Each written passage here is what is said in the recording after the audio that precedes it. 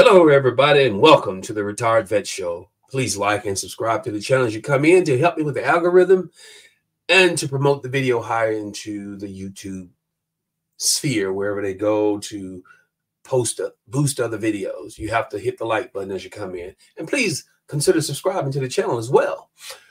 Judge threatens to jail President Trump for breaking the gag order. Now, before they had hinted at doing it, and now he's dropping the hammer and says he's seriously considering it because, in his opinion, President Trump continues to flaunt the gag order and talk about how dishonest this court case against him is. So he's putting him on notice that he's going to put him in jail if he keeps breaking the gag order. Judge Juan Merchan said on Monday he will consider a jail sentence for former President Trump if he continues to violate the gag order imposed upon him in his unprecedented criminal trial. Merchan imposed a gag order on Trump before the trial began, ordering that Trump cannot make or direct others to make public statements about witnesses with regard to their potential participation or about counsel in the case, other than the Manhattan District Attorney Alvin Bragg, or about court staff, DA staff, or family members of staff. Bragg and prosecutors have alleged more than a dozen violations of the gag order and fined him $9,000, which we discussed on the last video. And on Monday, he fined him an additional $1,000, but said it is clear that the fine is not effective. The filing states that the Trump is hereby put on notice that if appropriate and warranted, future violations of its lawful orders will be punishable by incarceration. Merchan said Monday that going forward, the court will have to consider a jail sentence. The last thing I want to consider is jail, Merchan said. You are the former president and possibly the next president.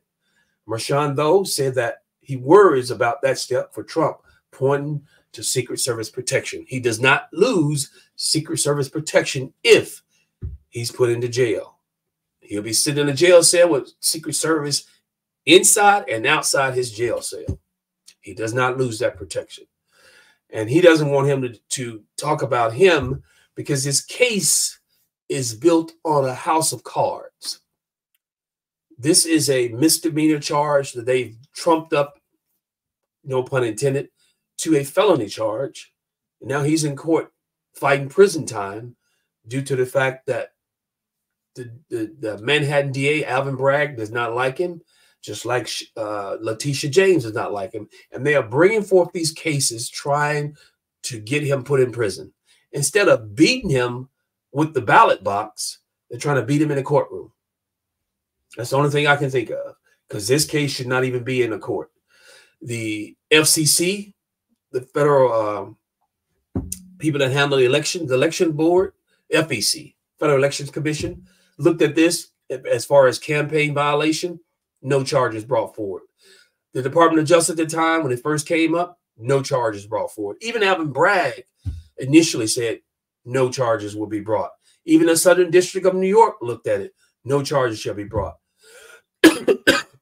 They had to go and get one of Joe Biden's people that was in his Department of Justice. He stepped down, went to New York. Now he's the one prosecuting this case underneath Alvin Bragg. Tell me how that makes sense.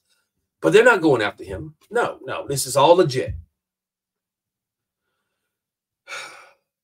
If you like the content, please hit the like button to help with the algorithm. And second, please subscribe to the channel and turn on notifications for future content.